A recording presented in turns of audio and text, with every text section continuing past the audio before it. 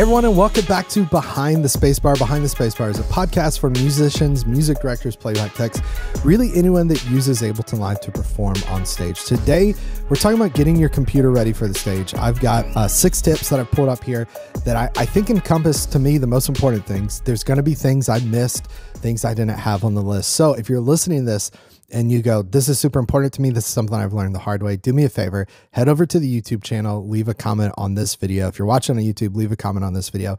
Let me know what's the most important thing that helps you get your computer ready for the stage. Now, if this is your first time listening to Behind the Spacebar, again, welcome. I'm so glad you're here. And I believe it was last week's episode, I kind of said something that I was like, oh, that's a perfect way to describe this, that each episode is kind of like a mini workshop.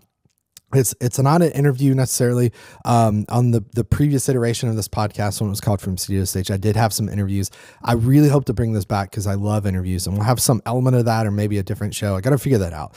And I want to reuse some of the content we had from the previous episode because it was really, or previous podcast, it was really, really good.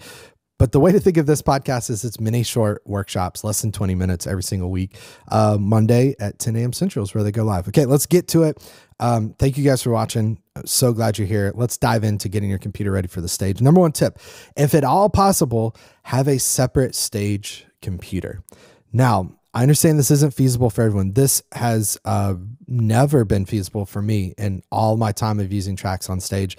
I've always used a computer that was also an office computer, an email computer, a video editing computer, a recording podcast episode computer, as well as tracks.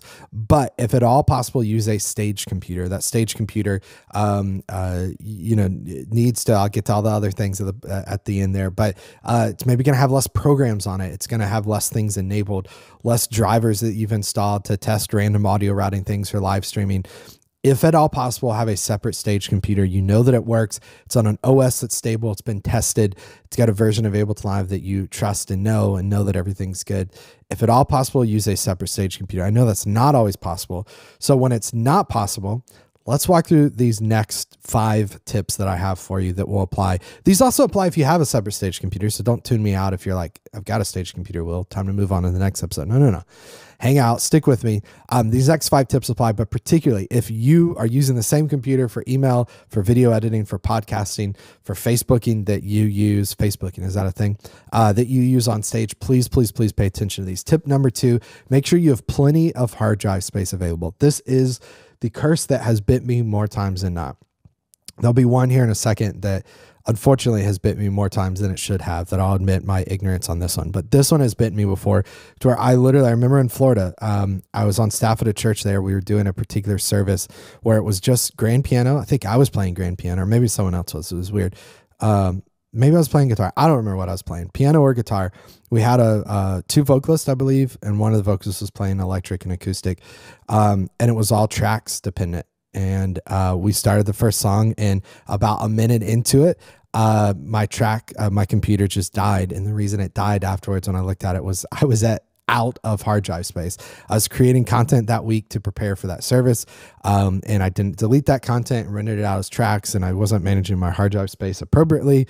I wasn't using external hard drives for storage. It was a really bad situation. So make sure you have plenty of hard drive space available.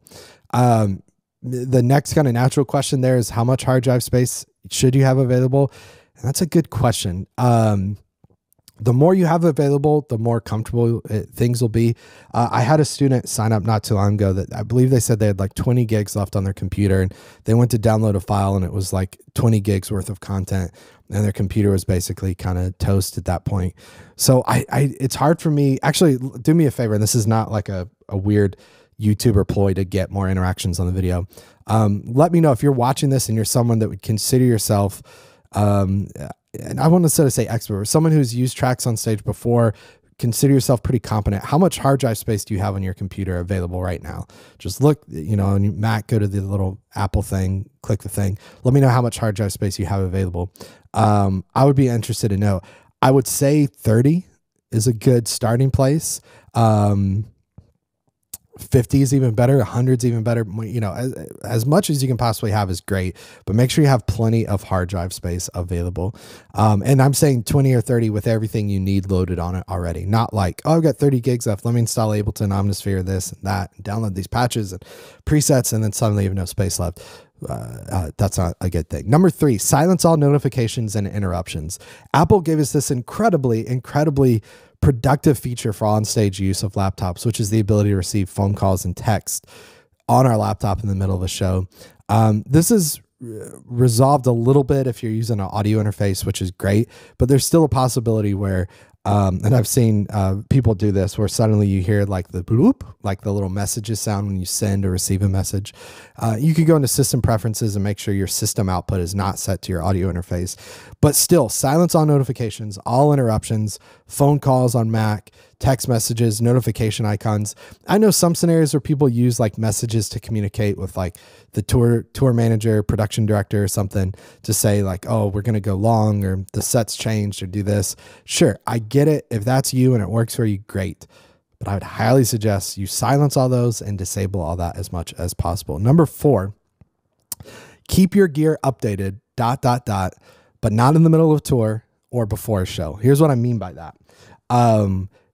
Don't be someone that is using old version of software, an old firmware version on their interface where there's a particular bug that's been squashed like years and years and years ago. The reason software developers release updates to software is sometimes features, but more often than not, it's bug fixes. Like they get the software in the wild. It's impossible for a software developer to test their software with every piece of hardware possible in every scenario possible. So once it gets out to users, they start to interact with it. They discover different bugs. They discover different things. And when they do that, then they hopefully report back to the company and the company goes, oh, let's check that out. Oh, it's because this one line of code, we fix it. Boom, there's an update. If you go years and years struggling with an issue, don't blame Ableton because Ableton does a certain thing. They fixed it 2 years ago. You're just being a punk that's not updating, right? So you should keep your gear updated. You should update firmware on your interfaces, update software, OS bug fixes. But if you update, do not do it before the show and don't do it in the middle of a tour. Once you're on tour, you're done. If you're about to go on tour, maybe update, but give yourself a week or 2 before you like are starting rehearsals or preparing for the show, because as soon as you update, it's very likely everything will be wiped out. You'll be starting over fresh. There'll be a new feature that confuses you. Don't do it the day before tour and then start hitting up the company that makes it and being pissed off at them for changing things. You waited to the last minute. Let's just be honest. And definitely, for the love of everything holy, don't do it in the middle of tour. Don't do it before a show and then wonder why things don't work. Like, that's you. We got to be professionals here. We got to be grown adults. Let's act like it. Let's not update our stuff in the middle of a tour or show.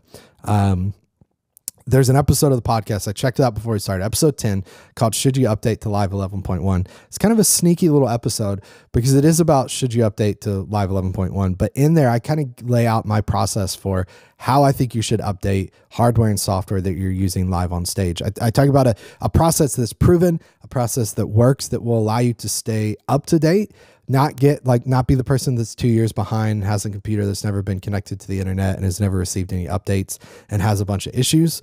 If that's your situation and it's working for you, then sure, keep that. But I talk about a process that will keep you up to date, keep software, hardware stuff refreshed, but will squash any ability for bugs to suddenly pop up, right? That's the goal of this. That's what we talk about in episode 10. So make sure that you check that out. I'll link to that in the show notes of this episode so you can see that. Tip number 5, gosh, I mentioned this earlier, and ashamedly, as a guy who owns a company that teaches musicians, music directors, and playback techs how to use Ableton Live on stage, I have done this more times. I was gonna say more times than I can count, but I can at least think of 2 situations where suddenly we're playing tracks, everything's going great, I'm playing guitar, and zoop, everything dies. And I'm like, what the heck? And I go, I shouldn't have updated. I shouldn't have done this. The music director, the worship leader I'm working with, looks at me like, what's going on? And I look over at my computer and guess where my power cable is. It's on the ground. Number 5, make sure your computer is plugged in. This sounds really overly basic, but it's always the cable. When it comes to troubleshooting, it's always the cable. 100% of the time, it is the cable. So check your power. Make sure your power is plugged in. If you have like the older, not old school, because old school Mac was the MagSafe, which is pretty great. until someone would step on the cable and it would pull out, which is great as opposed to pulling your computer. But sometimes that would drop out and you wouldn't know it. But like the USB-C type cable that never fully connects into your Mac and is kind of annoying, just do some work to maybe tape down an end of the cable so that it's not going to move and shift, and, you know, double check it and maybe look at your power thing to make sure that you're seeing that power is connected.